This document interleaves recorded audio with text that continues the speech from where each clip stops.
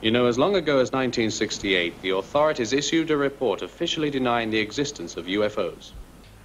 Why? I don't understand. Why deny it? Why bother? I'll give you a reason. Let's say the authorities had proof, indisputable proof that UFOs had come to Earth. What would be the result if it leaked out? Mass hysteria, terror, a breakdown of authority. So, they issue a report, an official denial, and try to discredit anyone who claims to have seen one. 5 years ago, I saw one. 2 years later, another.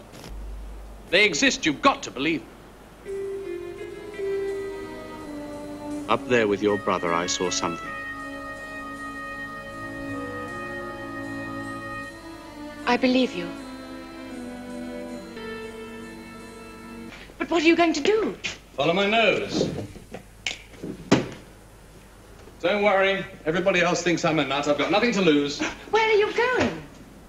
See you tomorrow.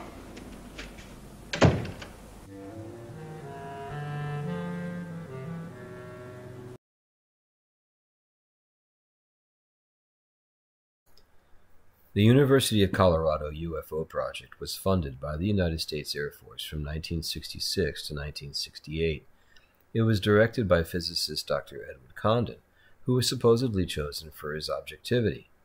However, Condon was a nuclear physicist who had previously come under attack during the Red Scare and McCarthy era by FBI Director J. Edgar Hoover himself.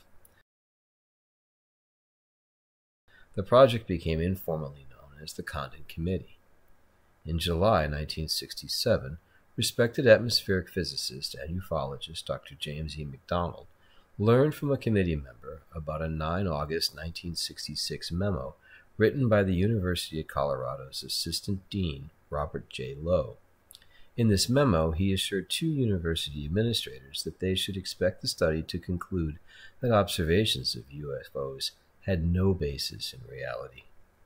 After acquiring a copy of Lowe's memo from the project's open files, McDonald wrote to Edward Condon and specifically quoted lines from it which would expose the bias of the study.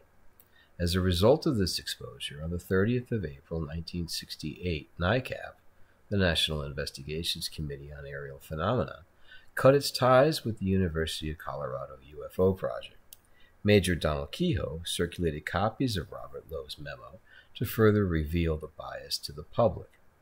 The committee's final report was delivered to the Air Force in November 1968, and when it was released to the public in January 1969, it had the title, Scientific Study of Unidentified Flying Objects.